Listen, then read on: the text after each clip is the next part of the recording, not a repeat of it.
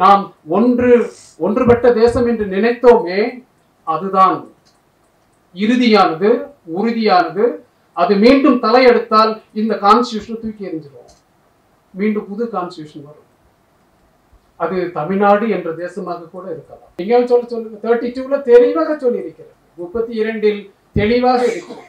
ஒரு கல்வி நிறுவனத்தை உருவாக்குவது, அதை செயல்படுத்துவது, ஒழுங்குமுறை ரெகுலேஷன்ஸ், அதை அழிப்பது, அதை மூடுவது, இது அனைத்தும் 32ல தான் இருக்கு. அவ்வளவு தரவுகளையும் நேரடியாக ஆய்வுபூர்வமாக தரவுகளை எடுத்து எந்த சுய விருப்பு வெறுப்பும் இல்லாமல் ஆய்வு செய்து தாக்கத்தினை நிரூபித்திருக்கிறோம். பல ஆர்குமெண்ட்ஸ், நிறைய விமர்சனங்கள் வைத்திருக்கிறேன். நீங்கள் படித்தீர்கள் என்றால் தெரியும், நூற்றுக்கணக்கான கேள்விகள் அதில் வைக்கப்பட்டிருக்கிறது. நூற்றுக்கணக்கான கேள்விகளை கேட்டிருக்கின்றேன். ஒரு கேள்விக்கு கூட ஒன்றிய அரசால் பதில் கூற முடியாது. ஒரு துணைவேந்தரும் பேச மாட்டார்கள். இந்த தேசிய கல்விக் கொள்கை வருவதற்கு முன்பே, அதை 2020 செயல்படுத்துவதற்கு முன்பே அங்கே அவர்கள் செயல்படுத்துகிறார்கள். ஒரு தேசம் மக்களை காப்பாற்றும், ஒரு தேசம் ஒரு மனிதனுக்கு, அந்த தேசத்தில் இருக்கின்ற மனிதனுக்கு ஒரு பாதுகாப்பை கொடுக்கும், ஒரு ஹோப், ஒரு கான்ஃபிடன்ஸ், ஒரு நம்பிக்கையை கொடுக்கும். வேற என்ன தேசம் கொடுக்கணும்னு நினைக்கிறீங்க? தேசம் வேற எதுவும் கொடுக்காது.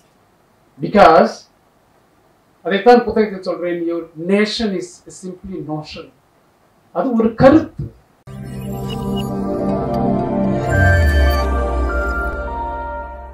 ஒரு வார்த்தை நான் அந்த புத்தகத்திலே ப்ரீஃபேஸ் முன்னுரையிலே எழுதியிருக்கின்றேன். இந்த புத்தகம் மக்கள் மத்தியிலே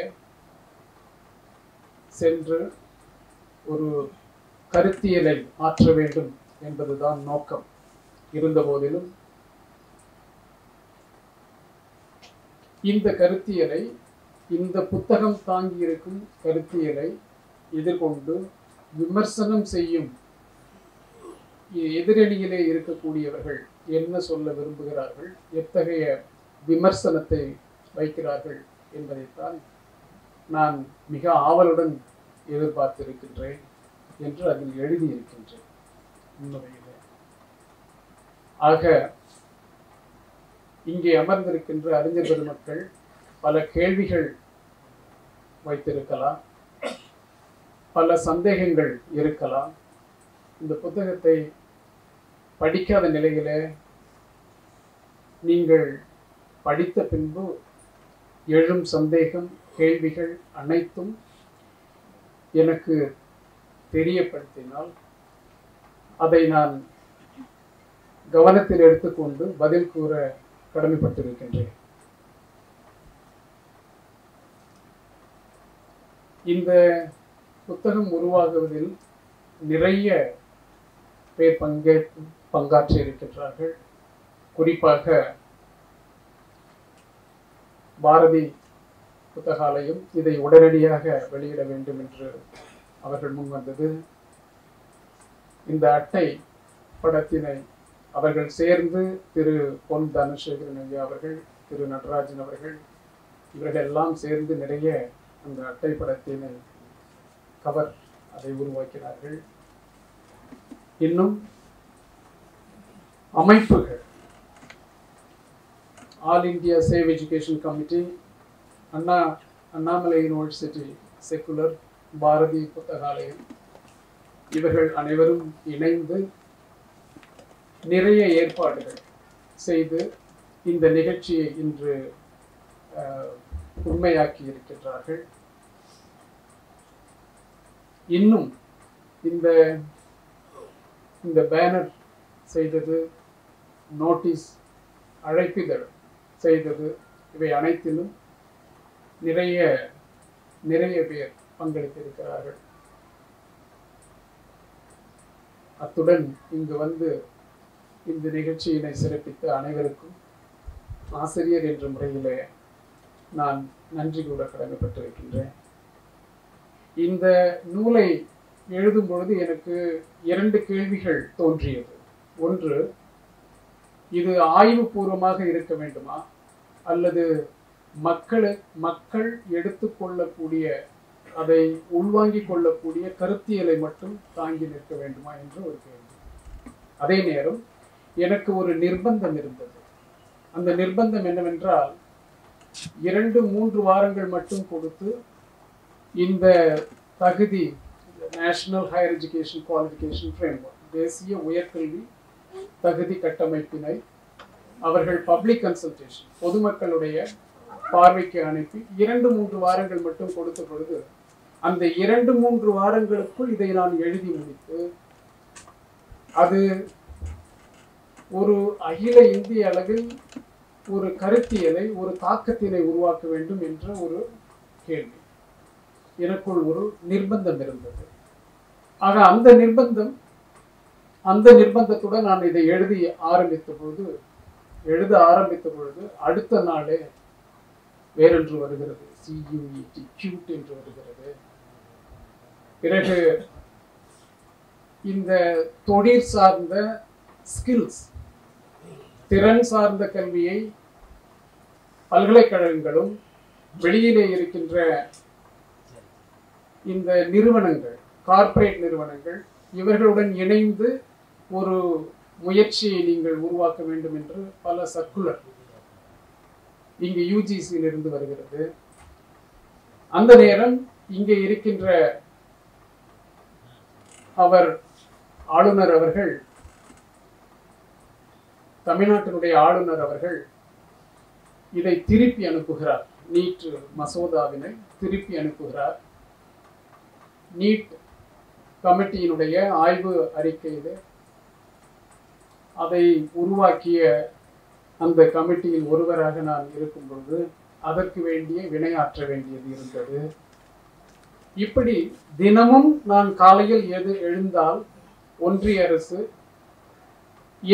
ஏதோ ஒரு சட்டத்தினை ஏதோ ஒரு திட்டத்தினை அதை மக்கள் மீது திணிக்கும் பொழுது அதற்கு எதிர்வினையாற்ற வேண்டிய ஒரு கட்டத்திலே உடனே எழுத வேண்டிய ஒரு கட்டாயத்தில் நான் தள்ளப்படுவேன்.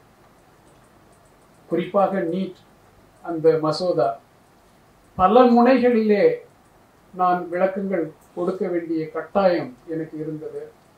காரணம், அந்த கமிட்டியிலே ஒரு உறுப்பினராக இருந்ததனால். ஒரு உதாரணத்திற்கு அபாண்டமாக பேசக்கூடாது அல்லவா? அதில் எவ்வளவு தரவுகள், எவ்வளவு இரவுகள், 30 நாட்களுக்குள் அந்த அறிக்கை தயார் பண்ணப்பட்டது. அதை இயக்குனர் அவர்கள் படித்து பார்த்துவிட்டு இதை கொடுத்தா நான் ஒரு 2 PhD வாங்கிட்டு போயிடுவேன்னு கூட சொன்னார். இதெல்லாம் 1 மாதத்திற்குள் நடந்தது. அவ்வளவு தரவுகளையும் நேரடியாக ஆய்வுபூர்வமாக தரவுகளை எடுத்து எந்த சுய விருப்பு வெறுப்பும் இல்லாமல் ஆய்வு செய்து தாக்கத்தினை நிரூபித்திருக்கிறோம். ஆனால் எதிர்கட்சியிலே இருக்கின்றவர்கள் என்ற ஒரே காரணத்தினால் ஒன்றிய ஆட்சியை செய்து கொண்டிருக்கின்ற அந்த கட்சியை சார்ந்தவர்கள் என்ன கூறினார்கள் என்றால், இந்த தரவெல்லாம் பொய், இதுவெல்லாம் பொய் என்று கூறுகிறார். எங்கிருந்து எடுத்தார்கள்? தமிழக அரசினுடைய அந்த குறிப்புகளில் இருந்து தரவுகளை எடுக்கிறார்கள் எனும் பொழுது அந்த தரவுகள் எல்லாம் பொய்யான தரவுகள். அதை வைத்துக் கொண்டு அதை சப்பை கட்டுவதற்காக ஒரு குழு, அந்த குழுவில் இவர் எழுதியிருக்கிறார். இப்படியெல்லாம் பேசினார்கள். ஆனால் அப்படிப்பட்ட ஒரு ஈனத்தனமான ஒரு வேலையை செய்யக்கூடிய அவசியம் ஒரு நல்ல கல்வியாளருக்கு இருக்க வேண்டும் என்பது கிடையாது. அவர்கள் கூறிக்கொள்ளட்டும். ஆனால் இப்பொழுது இந்த புத்தகம் வந்திருக்கிறது. இதற்கு முன்பு அதுவும் 2.5 மாதத்தில் எழுதப்பட்ட புத்தகம்தான், அந்த இன் சர்ச் ஆஃப் எஜுகேஷன். எப்பொழுது அந்த தேசிய வரைவு கல்விக் கொள்கை, அந்த கல்விக் கொள்கை வந்ததோ 2.5 மாதத்தில் எழுதி எப்படியாவது இதை இந்திய மக்கள் மத்தியிலே எடுத்து செல்ல வேண்டும் என்பது அவசர காலத்தில் எழுதப்பட்டது. இது 10 நாளில் எழுதிய புத்தகம்தான், ஒரு நூல். இது இப்படித்தான் இருக்க வேண்டும் என்று நான் கருதினேன். காரணம், இதை நிரூபிப்பதற்கு ஆயிரக்கணக்கான தரவுகள் ஒரு பக்கத்திற்கும் என்னிடம் இருக்கிறது. யார் கேட்டாலும் நான் அதை விளக்கமாக அதை அதை நிரூபிக்கக்கூடிய நிலையிலே தரவுகள் இருக்கிறது. பல ஆர்குமெண்ட்ஸ், நிறைய விமர்சனங்கள் வைத்திருக்கிறேன். நீங்கள் படித்தீர்கள் என்றால் தெரியும், நூற்றுக்கணக்கான கேள்விகள் அதில் வைக்கப்பட்டிருக்கிறது. நூற்றுக்கணக்கான கேள்விகளை கேட்டிருக்கின்றேன். ஒரு கேள்விக்கு கூட ஒன்றிய அரசால் பதில் கூற முடியாது, அல்லது யுஜிசியால் பதில் கூற முடியாது. அவரிடம் அது கிடையாது அதற்கு பதில். ஆனால் இப்படி அனைத்து விளக்கங்களுக்கும் தரவுகளை கொடுத்தால் இது ஆய்வு புத்தகமாகிவிடும். இது ஒரு கருத்தியலை உருவாக்கும் ஒரு சாதனமாக இது அமையாது. ஆதலால் இது எளிய மக்களுக்கும் இங்கே அறிஞர் பெருமக்களுக்கும் இது செல்ல வேண்டும். இது ஒரு விவாத பொருளாக மாற வேண்டும் என்றால் இது சிறிய புத்தகமாகவும் ஆணித்தரமாக ஒரு வரியை எடுத்து விட்டால் அதனுடைய அந்த சப்ஜெக்ட் எதை பற்றி அது பேசுகிறதோ அதில் ஒரு வரியை இந்த புத்தகத்தில் எடுத்து விட்டால் அதனுடைய சக்தியை அது இழந்துவிடும் என்று கணக்கிட்டு துல்லியமாக ஒரு ஹை ப்ரிசிஷன் அப்ரோச் அப்படின்னு சொல்லலாம். அதுபோன்றுதான் எழுதப்பட்டது. காரணம், ஒவ்வொரு தினமும் எனக்கு இப்பொழுது வேலை கிடையாது. ஐயா ஸ்ரீகாந்த் செந்தில் அவர்கள் வேலை பார்த்த அதே மாநிலத்தில் நான் இருந்தேன். அங்கே என்ன ஆட்சி இருக்கின்றது என்று தெரியும். ஒவ்வொரு மாதமும் துணைவேந்தர்கள் மாநாடு நடக்கும். ஸ்டேட் ஹையர் எஜுகேஷன் கவுன்சில் இருக்கும். அந்த கவுன்சில் மீட்டிங் அதில் கலந்து கொள்பவர் அங்கே இருக்கின்ற துணை முதலமைச்சர், அவர்தான் கல்வி அமைச்சர். உட்கார்ந்து கொண்டு பேசுவார்கள். 31 துணைவேந்தர்கள் அடங்கியது அந்த கவுன்சில். நான் கவர்மெண்ட் எய்டட் யூனிவர்சிட்டி, பியூர் கவர்மெண்ட்னு கிடையாது. நம்ம அண்ணாமலை பல்கலைக்கழகம் போன்று அரசு உதவி பெறும் பல்கலைக்கழகம். அப்போ பிரைவேட்டும் கூட தான். மைசூர் யூனிவர்சிட்டி எங்க கேம்பஸ்க்கு பக்கத்துல, எங்களுக்கு பக்கத்துல. 1100 வருடம் பாரம்பரியம் கொண்டது மைசூர் பல்கலைக்கழகம். ஒரு துணைவேந்தரும் பேச மாட்டார்கள். இந்த தேசிய கல்விக் கொள்கை வருவதற்கு முன்பே, அதை 2020 செயல்படுத்துவதற்கு முன்பே அங்கே அவர்கள் செயல்படுத்துகிறார்கள். ஒரு தனி மனிதனாகத்தான் அங்கு இருந்து போராட வேண்டிய காலகட்டம். வெளியில போஸ்டர் ஓட்டுறான், எங்க ஊர் சம்பளத்தை வாங்கிட்டு எங்க ஆட்சியினுடைய கொள்கைகளை எதிர்க்கின்றார் ஆர்எஸ்எஸ் காரங்க, வெளியில பேனர் ஓட்டுறாரு. இவரை உடனடியாக வேலையில் இருந்து பல போராட்டங்கள்லாம் அங்கங்க. நல்ல வேலை இது வந்துருச்சு, கொரோனா வந்துருச்சு, யாரும் வெளியில வந்து ஒன் பண்ண முடியல. இல்லைன்னா அது வேற மாதிரி போயிருக்கு. கொரோனா வந்தது எனக்கு வசதியா போயிடுச்சு. கொரோனா காலகட்டம் ஒரு வருடம், சுமார் ஒரு வருடம் இன்டர்மீடியன்ட், அதாவது கொஞ்சம் விட்டு விட்டு இந்த லாக்டவுன் பண்ணிட்டு இருக்கிற காலகட்டம். சுமார் 500 சொச்சம் மாநாடுகளில் கலந்திருக்கின்றனர். அந்த என்னது, அந்த ஆன்லைன் வெபினார் எல்லாம் கல்விக் கொள்கை தான். இதையெல்லாம் செய்யும் பொழுது ஒரு ஒரு எனக்கு முன்கூட்டியே தெரியும், ஒரே ஒரு ஃப்ரேம்வொர்க் போதும். இந்த தேசிய கல்விக் கொள்கை, இதை செயல்படுத்துவதற்கு சட்டம் தேவையில்லை, இதற்கென்று ஒரு ஆக்ட் போடணும்னு கூட தேவையில்லை. ஆனால் த்ரூ எக்ஸிகியூட்டிவ் அத்தாரிட்டிஸ், அதாவது இந்த கவர்னன்ஸ், நிர்வாகத்தில் இருக்கின்றவர்கள் யுஜிசி போன்ற அமைப்புகளை வைத்துக்கொண்டு ஒரு பக்கம் சர்க்குலர் போட்டு விடலாம். இதற்கு பெரிய ஒரு விலையே கிடையாது. ஆக இதை செய்ய போகின்றார்கள். ஒரே ஒரு ஃப்ரேம்வொர்க், ஒரு கட்டமைப்பு போதும் இந்த ஒட்டுமொத்த தேசிய கல்விக் கொள்கையினை செயல்படுத்துவதற்கு. இது போதும் உயர்கல்வியிலே, அதே போன்று ஒரு கட்டமைப்பு போதும் பள்ளி கல்வியிலே. இந்த இரண்டு கட்டமைப்பு எந்த சட்டமும் இல்லாமல் இந்த நாட்டில் இயக்க முடியும். ஐயா அவர்கள், நீதியரசர் அவர்கள் கூறினார்கள், 66 இருக்கிறது, 32 நமக்கு இருக்கிறது, 66 நம்ம நிற்க வேண்டும். ஆனால் நிற்கவில்லை. 25 எடுத்துக்கொண்டு இது கொல்லைப்புறம் வழியாக நுழைகிறாங்க. அதற்கு ஐயா சார்ந்திருக்கும் அதே நீதித்துறை சப்பு இருக்கலாம், போகலாம், எல்லாம் லாங் தான், இருக்கணும் அப்படிலாம் சொல்ல முடியாது சட்டத்தினால. அவ்வளவு தெளிவா இருக்கு. சப்ப கட்டி கட்டணும்னா லாங் தான் போடலாம், மேபி இப்படிதான் சொல்லிட்டு இருப்பாங்க. எங்கேயாவது சொல்லுங்க 32ல தெளிவாக சொல்லி இருக்கிறது, 32 தெளிவாக இருக்கிறது. ஒரு கல்வி நிறுவனத்தை உருவாக்குவது, அதை செயல்படுத்துவது, ஒழுங்குமுறை ரெகுலேஷன்ஸ், அதை அழிப்பது, அதை மூடுவது, இது அனைத்தும் 32 தான் இருக்கு. Coordination and determination of quality education, அதுதான் அங்க 66 இருக்கு. 66 ஐயா தப்புன்ட்டாங்க, அதுவே இருக்கக்கூடாதுன்னு சொல்றாங்க. அது ஒரு அடுத்த அந்த 66 வைத்துக்கொண்டு கூட இது எதையுமே செய்ய முடியாது என்பதுதான் கருத்து. தேசிய கல்விக் கொள்கையில் இருக்கின்றதுல பெரும்பாலான, அதாவது quality, determination of quality, service and coordination, இந்த மாதிரி வார்த்தைகள் தான். அதற்கு நீங்க என்ன அதிகபட்சமா பண்ணலாம்? நேக்கு கொண்டு வரலாம், அக்ரெடிட்டேஷன் கொண்டு வந்து நீ சரியா செய்யறியா அப்படின்னு பார்த்துக்கலாம். ரேங்க் போடுறீங்க, அதுவும் ஒரு குப்பை ரேங்க் வருது, அந்த குப்பையும் செஞ்சுக்கிட்டு இருக்கீங்க, சரி அதெல்லாம் நீங்க செஞ்சுக்கிட்டு. நீ ரெகுலேஷன்ல வர முடியாது. ரெகுலேஷன் என்பது அது ஒழுங்குமுறைப்படுத்துவது, நடைமுறைப்படுத்துவது, அதனுடைய முழு அதிகாரம் மாநிலத்தில் தான் இருக்கிறது. அப்படி என்னும் பொழுது நீங்க எப்படி செய்வீங்க?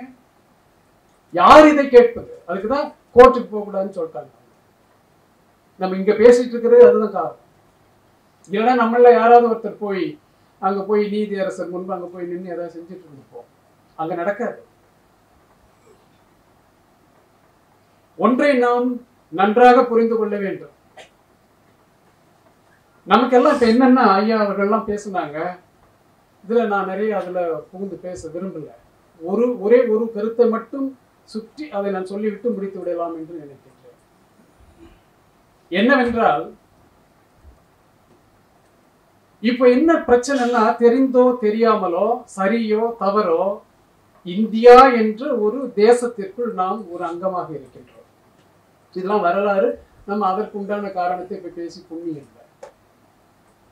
அதை வந்துவிட்ட பிறகு இந்த தேசம் நம்மை உள்வாங்கி உண்டு செரித்து விடுமோ என்ற ஒரு பயம். ஒரு தேசம் மக்களை காப்பாற்றும், ஒரு தேசம் ஒரு மனிதனுக்கு, அந்த தேசத்தில் இருக்கின்ற மனிதனுக்கு ஒரு பாதுகாப்பை கொடுக்கும், ஒரு ஹோப், ஒரு கான்பிடன்ஸ், ஒரு நம்பிக்கையை கொடுக்கும். வேற என்ன தேசம் கொடுக்கணும்னு நினைக்கிறீங்க? தேசம் வேற எதுவும் கொடுக்காது. பிகாஸ் அதைத்தான் புத்தகத்தில் சொல்றேன், your nation is simply notion. அது ஒரு கருத்து. காலையில தான் நான் வந்துட்டு இருக்கும்போது சகோதரர் ஒரு கார்ல கேட்டார், எப்படிங்க சார் கான்ஸ்டியூஷன் இருக்கு, கான்ஸ்டியூஷன் இல்ல பிரதானமானது, அதை தாண்டி நாம என்னத்தை செஞ்சிட முடியும் அப்படின்றாரு. அதுதான் நான் சொன்னேன், கான்ஸ்டியூஷன் எழுதுனது யாரு? கான்ஸ்டியூஷன் யாரால் உருவாக்கப்படுகிறது? we the people of India, அப்படிதானே? நாம் எழுதி கொண்டது, நாமே திருத்தி எழுத முடியும். அன்று நினைத்தோம் 47 இந்தியாவாக இருக்கும், ஒரே தேசமாக இருக்க வேண்டும் என்று. அது மக்களின் கருத்து, அது மக்களின் எண்ணம். அதுதான் a nation is a notion என்று நான் அடிக்கடி சொல்வது. கான்ஸ்டியூஷன் பிறகுதான் நாம நினைக்கிறோம் இது ஒரு இந்தியா என்ற ஒரு தேசம், இந்த தேசத்திற்கு அதுக்கப்புறம் தான் சட்டம் எழுதுறோம். எப்படி இருக்கணும், எதை போதிக்கணும், இந்த கான்ஸ்டியூஷன் எதை போற்றுவது, இதெல்லாம் எப்ப எழுதுறோம்? எண்ணம் முதலில் உருவாகிறது, இந்தியா என்ற ஒரு தேசம் இருக்க வேண்டும் என்று. அந்த தேசத்திற்காக ஒரு அரசியலமைப்பு சட்டம். ஆக அரசியலமைப்பு சட்டம் என்பது இரண்டாம் பட்சம். நாம் ஒன்றுபட்ட தேசம் என்று நினைத்தோமே, அதுதான் இறுதியானது, உறுதியானது. அது மீண்டும் தலையெடுத்தால் இந்த கான்ஸ்டியூஷன் தூக்கி எறிஞ்சிடும், மீண்டும் புது கான்ஸ்டியூஷன் வரும். அது தமிழ்நாடு என்ற தேசமாக கூட இருக்கலாம். சோவியத் ரஷ்யா 80-100 ஆண்டுகளுக்கு முன்பு உருவாகிய பொழுது ஒரே தேசமாக இருக்க வேண்டும் என்று கருதினார்கள் லெனின் தலைமையில். கார்பச்சேவ் வந்துட்டாரு. அந்த டைம் பார்த்தீங்கன்னா நாமெல்லாம் ஒரு தேசமா வேண்டாம், பல தேசங்களாக மாறிவிடுவோம். ஜார்ஜியா ஒரு தேசம், இப்போ போராடிட்டு இருக்காங்களோ அவங்க ஒரு தேசம், ரஷ்யா ஒரு தேசம். மக்களின் எண்ணம். அங்க கான்ஸ்டிடியூஷன் எதுவும் ஒண்ணும் பண்ணல. அரசியலமைப்பு எதையும் இன்டாக்டா நிறுத்த முடியாது. எது இறுதியானது, உறுதியானது, எது பர்மனன்ட், நிலையானது என்றால் மக்களின் எண்ணம் மட்டுமே. அந்த மக்களின் எண்ணத்திற்கு தான் வலு அதிகமே ஒழிய அரசியலமைப்புக்கு கிடையாது. 4 பேர் அங்க உட்காந்துக்கிட்டு ஆர்டர்னு போட்டுக்கிட்டு எதையாவது ஒரு குப்பை பேச்சு பேசிக்கிட்டு எதனாலும் செய்து விட முடியும். அதே 4 பேர் நல்லவர்களாக இருந்தால் அந்த கான்ஸ்டிடியூஷனை காப்பாற்ற மட்டும்தான் முடியும். ஜட்ஜிங் சொல்றேன், ஜஸ்டிஸ். கான்ஸ்டிடியூஷனை அவர்கள் காப்பாற்றத்தான் முடியும். கான்ஸ்டிடியூஷன் அவங்களை உருவாக்க கூட முடியாது. அதை உருவாக்குவது மக்களின் எண்ணம் தான். ஆக மக்களின் எண்ணம் என்பது எப்படி வருகிறது? மெய்யுணர்வுடன் கூடிய ஒரு அனுபவம், கான்சியஸ் எக்ஸ்பீரியன்ஸ். ஒரு கான்சியஸ் எக்ஸ்பீரியன்ஸ் ஒரு சமூகத்திற்கும் இருக்கிறது, ஒரு சாதிக்கும் இருக்கிறது, ஒரு மதத்திற்கும் இருக்கிறது, ஒரு குழுவிற்கும் இருக்கிறது, சமூக கூறுக்கும் இருக்கிறது. மெய்யுணர்வு, கான்சியஸ் எக்ஸ்பீரியன்ஸ், அதுதான் அறிவு என்று இமானுவேல் காண்ட்ல இருந்து, ஹெகல்ல இருந்து, ஜான் தூவேல இருந்து இன்னை வரைக்கும் நிரூபிக்கப்பட்டிருக்கிறது. அறிவு என்பது the conscious experience of the people. ஒரு மனிதன் மெய்யுணர்வுடன் தன்னுடைய அனுபவத்தின் மூலமாக உணர்கிறானே ஒரு உண்மை, அந்த உண்மைதான் அறிவு. அந்த அறிவு கூறும் அவனுக்கு எண்ணம், அந்த எண்ணம் தான் நேஷன் அப்படின்னு நீங்க வச்சுக்கிட்டீங்கன்னா, நேஷனுக்கு அதை தொடர்பு படுத்தினால் அதுதான் தேசம் என்பது. அப்படி என்றால் இங்கே எத்தனை லட்சம் தேசங்கள் இருக்கிறது, அத்தனை லட்சம் சாதிகள் இருக்கிறது என்று எனக்கு முன்பு பேசியவர்கள் கூறினார்கள். அத்தனை லட்சம் சமூக அடையாளங்கள் இருக்கிறது, மத ரீதியாக, இன ரீதியாக, கலாச்சார ரீதியாக. அவ்வளவு பல்வகைப்பட்ட பன்முகத்தன்மை கொண்ட ஒரு கான்சியஸ் எக்ஸ்பீரியன்ஸ், அதுதான் எண்ணம். இல்லைன்னா நீங்க ஆந்திராவையும் தமிழ்நாட்டையும் சேர்த்து ஒரே மாநிலமா ஏன் உருவாக்கல? ஏன் உருவாக்கவில்லை? பஞ்சாபியும் பக்கத்தில் இருக்கிற யூபியும் நீங்க ஒரே மாநிலமாக உருவாக்கவில்லை. அது பஞ்சாபி என்றால் அவர்களுக்கு ஒரு கான்சியஸ் எக்ஸ்பீரியன்ஸ் இருக்கு, அவர்களுக்கு ஒரு அடையாளம் இருக்கிறது, அவர்களுக்கு மண் இருக்கிறது, சமூகம் இருக்கிறது, அவர்களுடைய அறிவு இருக்கிறது, அவர்களுக்கென்று ஒரு எண்ணம், ஒரு சிந்தனை இருக்கிறது, அது அவர்களை வழிநடத்துகிறது. அப்படிதான் லிங்குஸ்டிக் ஸ்டேட்ஸ் பண்ணாங்க. லிங்குஸ்டிக் ஸ்டேட்ஸ் என்ன, லாங்குவேஜ்னா என்ன? நாம் சாம்ஸ்கி என்ன சொல்றாரு? லாங்குவேஜ் அப்படியே பேசுறது மட்டும் அப்படி பார்த்துட முடியாது. அது கலாச்சாரம், மண், அவர்கள் சார்ந்த அனுபவங்கள் அனைத்தையும் உள்ளடக்கியதுதான் மொழி. அதனால்தான் மொழிவாரி ராஜ்யங்கள், மாநிலங்கள் உருவாக்கியது. ஆக மொழிவாரி மாநிலங்கள் மொழி வாரியாக மட்டும் பார்க்க முடியாது, அது சமூக அடையாளத்தையும் கொண்டிருக்கிறது. அந்த சமூக அடையாளத்தை தான் நான் கூறுகிறேன் நோஷன் என்று கூறுகிறேன். அதுதான் notional nation and constitutional nation. அரசியலமைப்பு கூறும் ஒரு தேசம், அது வேறு, அது லிமிட்டட், அதற்கு பவர் கொஞ்சம் தான். அப்படியே சட்டம் அது எல்லாம் புகுந்து எல்லாம் பண்ணிடும் நினைச்சிடாதீங்க. அப்படி கிடையாது. 2 பேர் ஐயா கோட் பண்ணாங்க. ஒரு 2 பேர் இருந்து இந்த 40ஸ்ல ஒரு 60 ஆண்டுகளுக்கு 70-80 ஆண்டுகளுக்கு முன்பு என்ன பண்ணாங்க?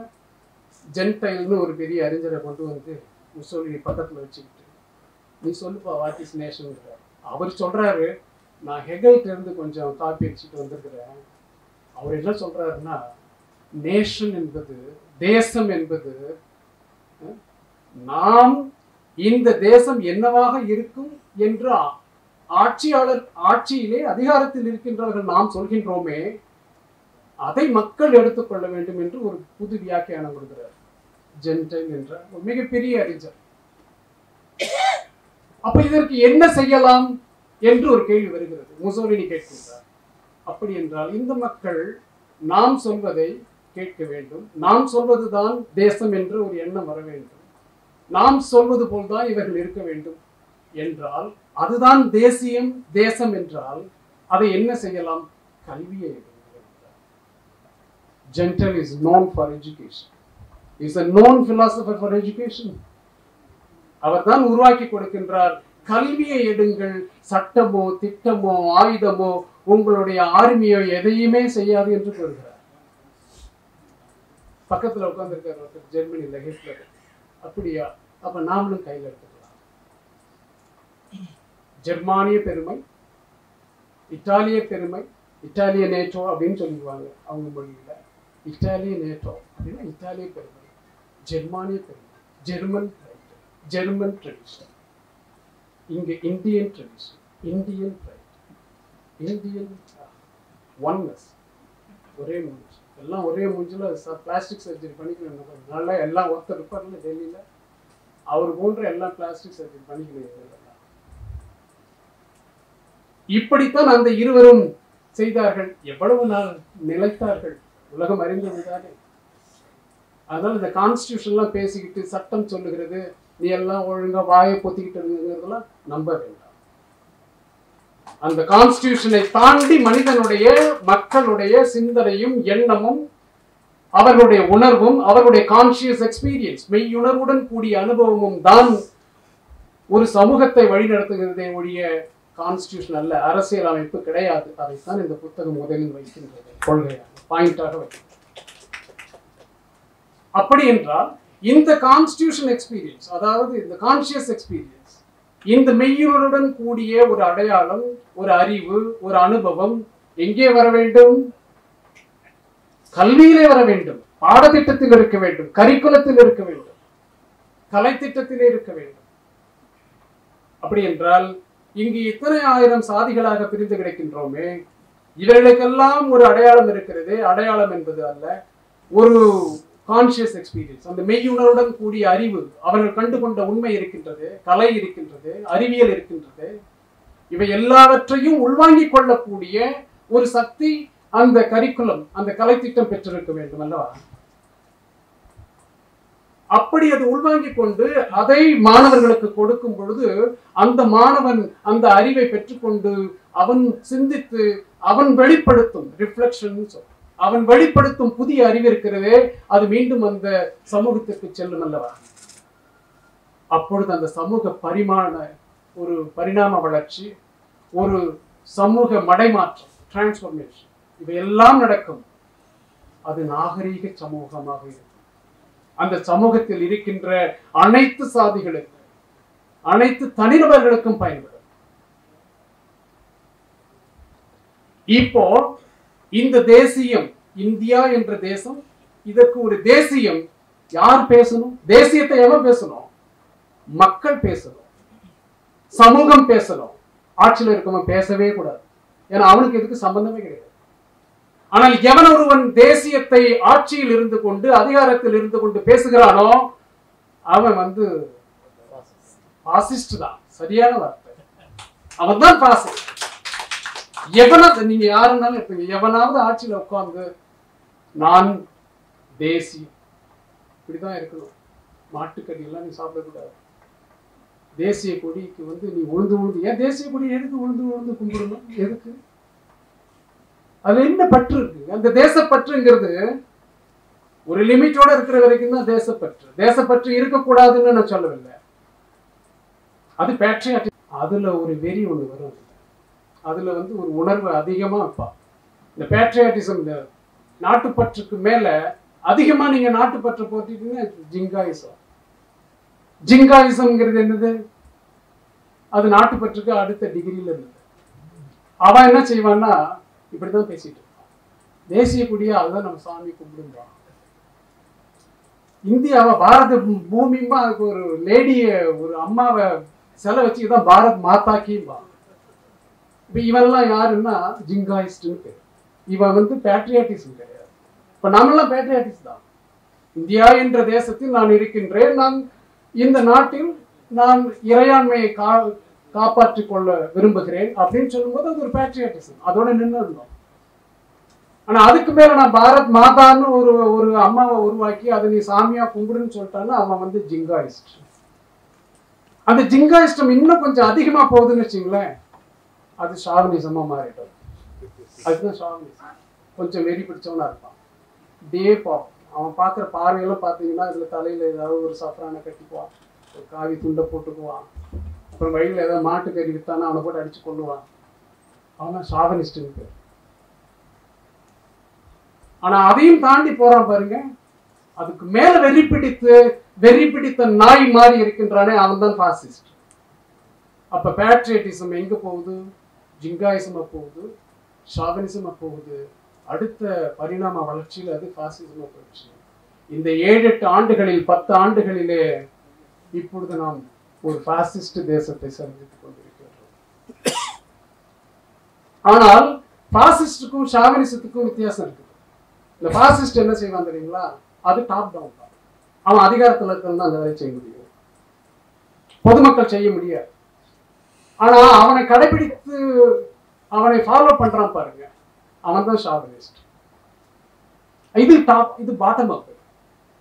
ஷாவினிஸ்ட் எப்போதுமே பாட்டம் அப்பா இருப்பான். ஏன்னா அவன் இவனுக்கு உருவாக்கி கொடுத்துருப்பான், இவன் அதுல இருந்து துள்ளிக்கிட்டே இருப்பான். அவன் சொல்றதை விட 10 மடங்கு உருளுவான். நீங்க எங்கேயோ போய் அவன் ஒண்ணு சொன்னா இவன் 10 செஞ்சு இருப்பான். நீங்க நம்ம பார்க்குறோம் பாருங்க, ஒரு நிகழ்ச்சி நடத்தினா வந்து கொடியெல்லாம் பிடிச்சிட்டு வந்து அடிப்பானுவேன். அதான் மாட்டுக்கறி சாப்பிட்டா அவனை அடிச்சு கொண்டுடுவான். இல்லை இந்த மாதிரிலாம் செஞ்சுக்கிட்டே இருப்பாங்க. இவன் ஷாவினிஸ்ட், இவன் பாட்டம் அப். அவனை விட அவன் தூண்டி விட்ட பிறகு இவன் மேலே வந்துடுவான். ஆனால் ஃபாசிஸ்ட் இருக்கான் பாருங்க, மாஸ்டர் மைண்ட். எல்லாத்துக்கும் அவன் தான் கிங் மேக்கர். மேலே இருந்து தான் வரும், அது பாட்டம் அப் கிடையாது. ஆக இப்படிப்பட்ட ஒரு தேசத்தை உருவாக்குகின்ற கட்டமைப்பு இவர்கள் செய்து கொண்டிருக்கிறார்கள். அந்த கட்டமைப்புக்கு பெயர்தான் இந்த தேசிய உயர்கல்வி தகுதி கட்டமைப்பு. அதுதான் டோட்டாலிட்டேரியன், எதேச்சதிகார ஒரு கட்டமைப்பு. டோட்டாலிட்டேரியன் நேஷனலிசம், தேசியவாதம். அதனால் தான் சொல்கின்றேன், கல்வி என்பது தேசியவாதமாக என்றுமே இருக்க முடியாது, இருக்கக்கூடாது. தேசியம் என்றால், தேசியவாதம் என்றால் அது மேலிருந்து கீழாக வரும், கீழிருந்து மேலாக இருக்க போவதில்லை. ஆதலால் அது தேசியவாதமாக கல்வி இருக்கக்கூடாது. கல்வி மட்டும் தேசியவாதமாக இருக்கவே கூடாது. ஆர்மியில போய் வச்சுங்க, ஆர்மி சோல்ஜர்ஸ் வந்து டூ வாட் ஐ சே அப்படின்னு சொன்னா படுறான்னா படுத்துனாங்க, சுடுறான்னா சுடணும். நீ அங்க வந்து பேசுங்க தேசியவாதத்தை, மக்கள்கிட்ட வந்து பேசக்கூடாது. சட்சியம். அப்ப தேசியவாதம் என்பது கல்விக்கு கூடாது என்றால் எந்த வாதம் கல்விக்கு இருக்க வேண்டும்? சமூகவாதம் இருக்க வேண்டும். சமூகத்தின் அந்த மடியிலே தவழ்ந்து கிடப்பதுதான் கல்வி. ஏனென்றால் சமூகமே இறுதியானது. இப்ப தமிழன்னு சொன்னா 10,000 வருஷம் ஐயா சொல்லுவாங்க, 25,000 வருஷம் சொல்லுவாங்க, கொஞ்சம் அவங்களுக்கு ஆசை கூட. சரி, ஒரு நான் ஹிஸ்டரியில ஒரு 5,000 கூட சொல்லிக்கலாம். ஒரு நான் ஹிஸ்டரியில 5,000 கொஞ்சம் ஆதாரத்தோட இருக்கு. நாங்க எங்க மாதிரியாலும் அப்பதான் பேசுவோம். அவங்க வந்து 25,000 வருஷம் சொல்லிட்டு இருக்காங்க. ஆனா 25,000 வருஷம் 5,000 வருஷம் இந்தியா என்ற தேசம் இருக்குதா? இல்ல. அன்னைக்கு 47 தான் இந்தியா வரும். இன்னும் 10 வருஷம் கழித்து, 5 வருடம் கழித்து இந்தியா இருக்குமா இல்லையான்னு எனக்கு தெரியாது.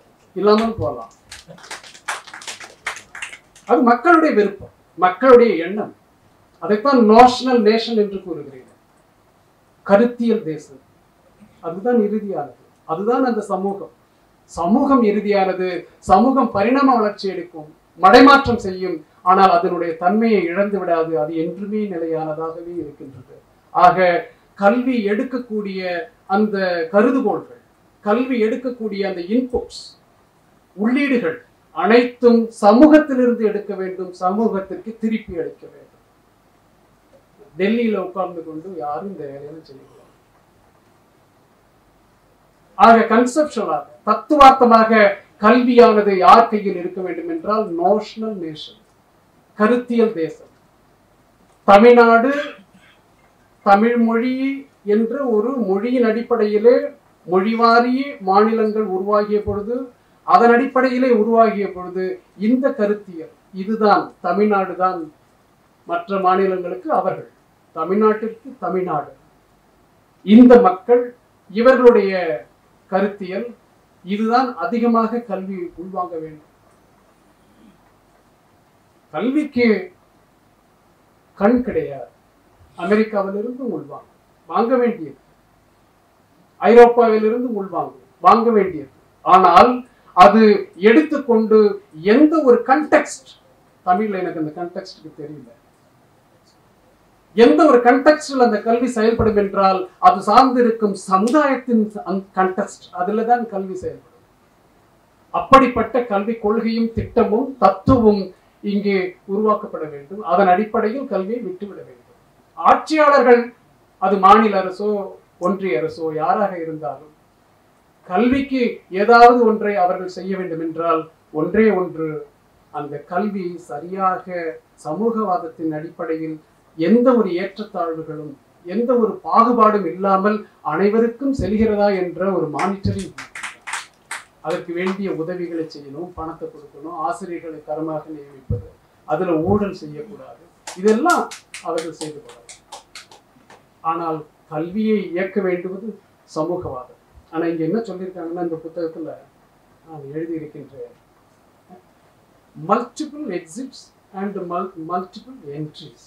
எப்படினாலும் போகலாம், எப்படினாலும் வரலாம். சரி, நாங்க எப்படினாலும் போறோம் வரோம், ஒன்றும் பிரச்சனை கிடையாது. ஆனால் போகும் பொழுது நீங்கள் எங்களுக்கு 2 மாத காலம் 10 கிரெடிட் மதிப்புள்ள ஒரு ட்ரைனிங்கை கொடுத்து அனுப்பிச்சு விடுறீங்க. ட்ரைனிங், கோச்சிங், பயிற்சியை கொடுக்குறீங்க. அந்த பயிற்சி எதுக்கு கொடுக்குறீங்கன்னா, நீ போற ஏதாவது போட்டு புழைச்சிக்கலாம் அப்படின்னு என்ன ஒரு ஸ்கில் கொடுக்குறாங்க, திறன் கொடுக்குறாங்க. இந்த 2 மாதத்துல எந்த உருப்படியான ஒரு திறனை கொடுத்து அனுப்ப முடியும்னு நினைக்கிறீங்க? சொல்லுங்க, யாராவது சொல்லுங்க. என்ன திறனை? நம்முடைய பாரத பிரதமர் அவர்கள் மதிப்புக்குரியவர்கள், பெரிய அறிவு மிக்கவர், உலக அளவில் அனுபவத்தை கொண்டவர். பக்கோடா போட்டு பிழைத்துக் கொள்ளலாம் என்று கூறியிருக்கிறார். அந்த பக்கோடா போடும் திறனை கூட 2 மாதத்தில் அளிக்க முடியாது. இவர் கொடுக்கறதுன்னா அதிகபட்சம் பக்கோடா வேணா கொடுக்கலாம். பக்கோடா ஸ்கில் எல்லாம் போய் பக்கோடா போட்டு போச்சு அதான் கொடுக்கலாம் இந்த 2 மாசத்துல. அதுவும் முடியாது, ஏன்னா அதுவும் டாசிட் நாலேஜ்னு ஒன்று இருக்கு. ஏன்னா experiential knowledge is different from tacit knowledge. Tacit நாலேஜ்ங்கிறது இன்ட்யூஷனல், மனிதனுக்குள்ளே இருக்கும், மனிதனுக்குள்ளே இருக்கும். ஒரு டீ கடைக்காரர் டீ போடுவார், இப்படியே போட்டுக்கிட்டே இருப்பார், நம்மகிட்ட பேசிட்டே இருப்பார். சுகரை போடுவார், அவர் அங்கே பார்க்க கூட மாட்டார். ஆனால் கடைசியில் அந்த டீயை குடிச்சு பாருங்க, அவ்வளவு டெலிஷியஸாக, அவ்வளவு டேஸ்டாக இருக்கும். ஏன்னா அது டாசிட் நாலேஜ், அவர் உள்ளுக்குள்ளே இருக்கின்ற இன்ட்யூஷனல் ஸ்கில். ஆனால் நம்ம வந்து பாருங்க, 2 கிராம் சுகர் போடுங்க, 1 கிராம் பவுடர் போடுங்க, எவ்வளவு 10 ml பால் போடுங்க, டிகாக்ஷன் போடுங்க, 5 நிமிடத்தில் இதை இப்படியெல்லாம் ஊற்ற வேண்டும், கலக்க வேண்டும், குடிக்க வேண்டும். குடிச்சு பார்த்தா வாய் திப்பிடுவோம். நம்ம எக்ஸ்பெரிமெண்டல் பிராக்டிஸ்ல பண்ணிட்டு இருக்கோம். இது கோடிஃபைடு நாலேஜ்னு பேரு. இது கோடிஃபைடு நாலேஜ். இது எல்லாருக்கும் தெரியும், காஃபி எப்படி போடணும்னு எல்லாருக்கும் தெரியும். ஆனா குடிச்சு பார்த்தா வாஞ்சி எடுத்துருவோம். ஆனா ஒரு சில பேர் போடுவாங்க, அது இன்ட்யூஷனலா அவங்களுடைய பிளட்லயே இருக்கும், ஆட்டோமேட்டிக்கா செஞ்சுட்டு இருப்பாங்க, டேஸ்டா. அவங்க எல்லாம் போட்டு எல்லாம் கிராம் கணக்கில் போட்டு வெயிட் போட்டுலாம் பண்ண மாட்டாங்க. அது டாசிட் நாலேஜ். ஆக ஒரு திறனை ஒரு மாணவன் பேசிக்காக அடிப்படையிலேயே அந்த கோடிஃபைடு நாலேஜ் என்று சொல்கின்றோமே, அந்த திறனை பெறுவதற்கு உண்டான ஒரு ஒரு அடிப்படை, ஒரு எக்ஸ்போஷர், ஒரு ஒரு அந்த பயிற்சியை பெறுவதற்கே 2 மாதம் பெற்றாரு. அதற்கு மேல் அந்த டாசிட் நாலேஜ், உள்ளார்ந்த ஒரு அறிவை அது பெற்றுக்கொண்டு அதில் திறன் படைத்தவனாக உருவாவதற்கு பல மாதங்கள் பிடிக்கும். இதுல 2 மாதம் உங்களுக்கு எல்லாம் வந்து பக்கோடா ட்ரைனிங் போட்டு கொடுத்து அனுப்பிச்சு விட்டுறேன் அப்படி என்று சொல்கின்ற ஒரு தகுதி கட்டமைப்பு தான். ஆக அதுல வந்து அப்படியே அந்த ஸ்கில்ல நீங்க கொடுக்குறீங்க. அதுல மட்டுமல்ல, 4 வருடம் படிக்கும் பொழுதும் அந்த திறனை கொடுக்கின்றோம் என்று கொடுக்கின்றீர்களே, அதற்கு நீங்கள் கார்ப்பரேட் நிறுவனங்களை கொண்டு வருகிறீர்கள், இண்டஸ்ட்ரீஸ், தொழிற்சாலைகளை கொண்டு வர போகின்றோம் என்று கூறுகிறீர்கள். இவர்களெல்லாம் வந்து என்ன செய்வாங்க? சீர்காழி பக்கத்துல ஒரு ஒரு ஒரு அரசினர் ஒரு கல்லூரி இருக்கின்றது. அந்த கல்லூரியில எனக்கு 21st century ஸ்கில்ஸ்னா என்னங்க, 21ஆம் நூற்றாண்டின் திறன் என்பது என்ன? கான்ஷியஸ் எக்ஸ்பீரியன்ஸ் தான். Very simple. Because you have nothing to two in future. Production, means of production அன்னைக்கு சொன்னார் பாருங்க கார்ல் மார்க்ஸ். அதே மாதிரி ஆய்வு செய்ய வேண்டிய ஒரு நிலை இருக்கிறது. ஆனா அன்னைக்கே அவர் கரெக்டா சொன்னாரு, உற்பத்தியில் கான்ஷியஸ் எக்ஸ்பீரியன்ஸ், உற்பத்தியில அந்த மெய்யுணர்வுடன் கூடிய அனுபவம் தொழிலாளிக்கு அதில் உற்பத்தியில் இல்லாத பொழுது அவன் விலக்கப்படுகிறான். அலைனேஷன் என்று கார்ல் மார்க்ஸ் சொல்றார். அவன் அலைனேட்டப்படுகிறான், அவன் வெளியிலிருந்து தள்ளப்படுகிறான். ஆக அந்த உற்பத்தியினுடைய அந்த விளைவிற்கு சொந்தக்காரனாக கேபிட்டலிஸ்ட் எடுத்துக்கிறான் அப்படின்னு அவர் சொல்றாருல்ல. இப்போ அது கூட கிடையாதுன்னு சொல்றாரு. 21ஆம் நூற்றாண்டில் இயக்க போகின்றது electrons, sub atomic particles, quantum mechanics, quantum channel, quantum computing, artificial intelligence, machine learning, deep learning, இவையெல்லாம் 21ஆம் நூற்றாண்டை இயக்க போகின்றவை, இயக்கிக் கொண்டிருக்கின்றவை. இந்த ஸ்கில் இருந்தா தான் ஒரு விவசாயி விவசாயம் செய்ய முடியுங்க. 21ஆம் நூற்றாண்டில் இன்னும் 10 ஆண்டுகளில் நாம் உணரப்போவதுதான், ஏற்கனவே நடந்து கொண்டிருக்கிறது. விவசாயிக்கே இந்த ஸ்கில் வேணும். அந்த ஸ்கில் நீங்க கொடுப்பீங்களா? சீர்காழியில மயிலாடுதுறை பக்கத்துல ஒரு சாதாரண கிராமத்தில் இருக்கின்ற அந்த பயிலும் மாணவனுக்கு இந்த திறனை நீங்க கொடுத்து வெளில அனுப்பிச்சு விடுங்க, நாங்க பாராட்டுறோம். உங்களால முடியாது, எனக்கு கொடுக்கறதுக்கே உங்கள்ட்ட இண்டஸ்ட்ரீஸ் கிடையாது. ஆக இப்படிப்பட்ட ஒரு நடைமுறையில் சுத்தமாகவே ஒத்து வராது, நடைமுறையில் செயல்படுத்தவே முடியாத, நடைமுறையில் பெரும்பான்மை மக்களுக்கு எதிரான இந்த ஒரு கட்டமைப்பினை கொண்டு வருவது சரி கிடையாது. இன்டர் ஜெனரேஷனல் ஆக்குபேஷனல் மொபிலிட்டின்னு ஒரு வார்த்தை இதுல வருது இந்த புக்ல. அப்படி என்றால் தலைமுறை தலைமுறையாக ஜெர்மனில பான்ல வந்து ஒரு லேபர் இன்ஸ்டிடியூட் ஆய்வு செஞ்சிருக்காங்க. வேர்ல்ட் டெவலப்மெண்ட், வேர்ல்ட் பேங்க் அவர்கள் ஒரு ஆய்வு செஞ்சிருக்காங்க. ஐநா சபை ஒரு ஆய்வு செஞ்சிருக்கு. இதெல்லாம் அதுல இருக்கு. அவர்கள் எல்லாம் என்ன சொல்கின்றார்கள் என்றால், இந்த நாட்டில் இருக்கின்ற பிற்படுத்தப்பட்டவர், தாழ்த்தப்பட்ட மக்கள், பழங்குடியினர், இவர்கள் அனைவரும் எதிர்வரும் காலங்களில் இந்தியாவிலே அவர்கள் பாரம்பரியமாக என்ன தொழிலை செய்தார்களோ அதே தொழிலைத்தான் அவர்கள் 3 மடங்கு செய்வதற்கு வாய்ப்புகள் இருக்கின்றது என்று ஆய்வுகள் கூறுகிறது. இது என்னுடைய ஆய்வு கிடையாது. 3 நிறுவனங்களை இதில் குறிப்பிட்டிருக்கின்றேன். இதற்கு என்ன பதில் நீங்க சொல்லுங்க. நான் இதை பல மேடைகளில் கஸ்தூரி ரங்கனுக்கு வைத்திருக்கின்றேன். அவர் சொல்லணும், யூ மஸ்ட் ஆன்சர் மீன்னு பல மேடைகளில் பல இந்திய அரங்குகளில் பேசியிருக்கின்றேன். இதுவரையில் எனக்கு பதில் வரல. நீங்க பாரம்பரியமான வேலையை, குலத்தொழிலை செய்யக்கூடிய அந்த துறையிலேயே தன்னுடைய வேலையை மீண்டும் எடுக்கக்கூடிய வாய்ப்பு தான் இந்த பெரும்பான்மை மாணவர்களுக்கு, இளைஞர்களுக்கு இருக்கின்றது என்று ஆய்வு அறிக்கைகள் குறிப்பிடுகிறது.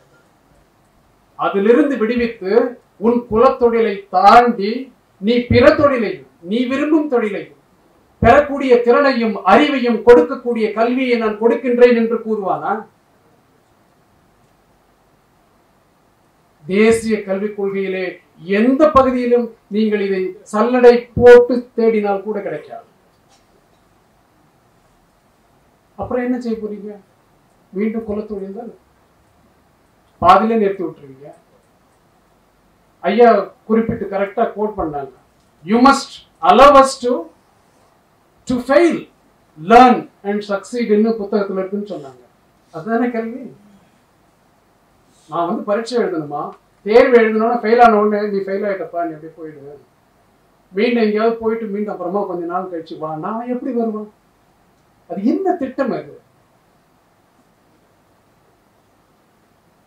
நோபல் பரிசு கொடுக்கணும்.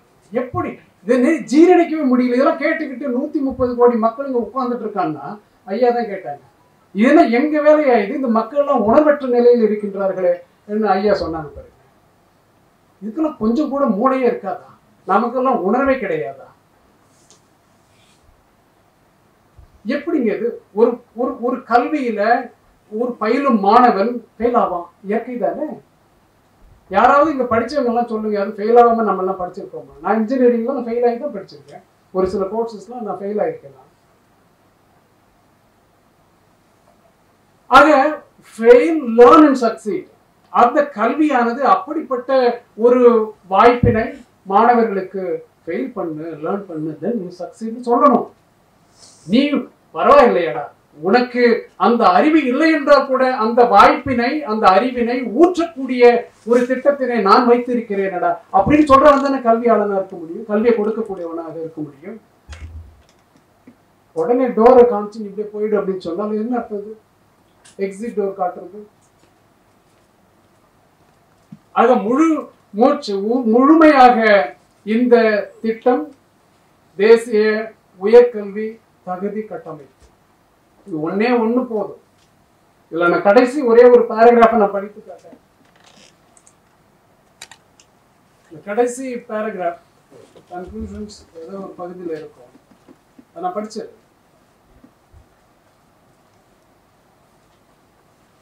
Therefore, more than the question of whether a common framework, common entrance examination, and one pattern of education should be followed nationwide or not, what is more important is who advocates it.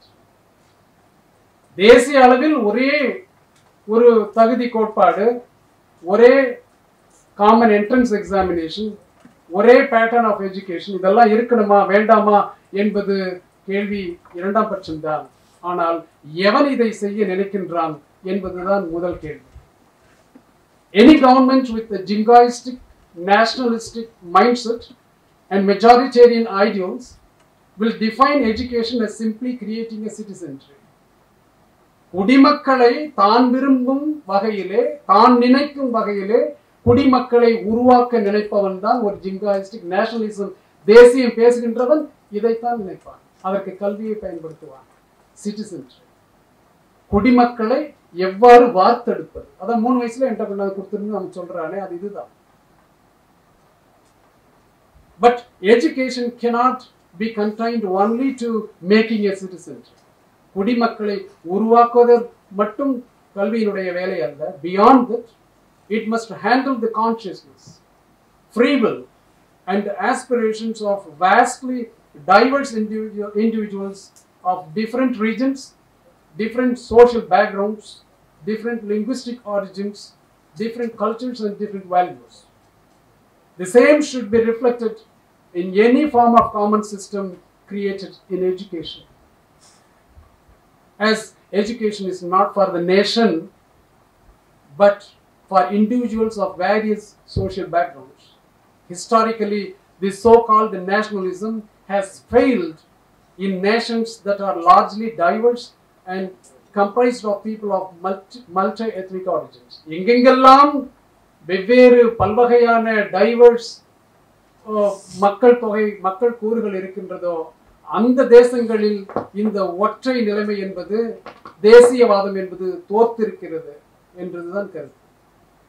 Therefore, if chauvinistic nationalism is inculcated in education, it would only mean that it is for the purpose of creating a citizenry for the desires of the nation state and its allies, like specially cultivated communities and market forces.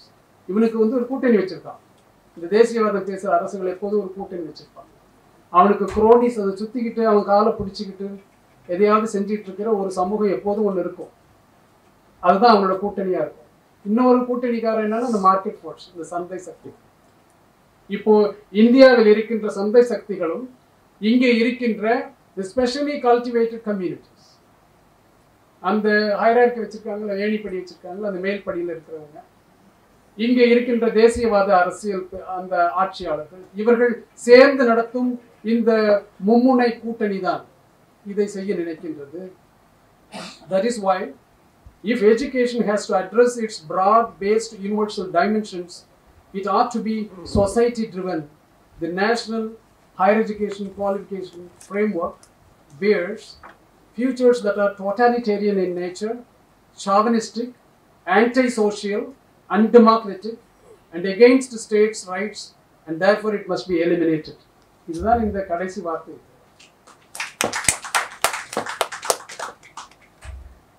இது ஒன்று போதும். பல பேராசிரியர்கள் என்னிடம் கேட்டார்கள், என்னங்க இது தேசிய, இது ஒரு கரிக்குலம், ஒரு கலைத்திட்டத்தை பேசுவது, இது ஒரு குவாலிஃபிகேஷன் தகுதிகளை பேசுவது, இதுக்கு ஒரு புத்தகம் என்று கேட்டார்கள்.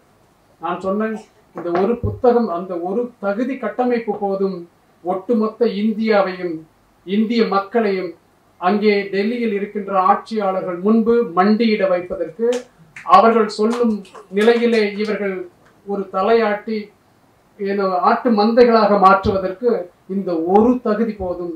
இதை பல் முனைகளிலே இதை நாம் அலசியாக வேண்டும். அதனால் தான் இந்த புத்தகம் என்று கூறிதான் இது எழுதப்பட்டிருக்கிறது.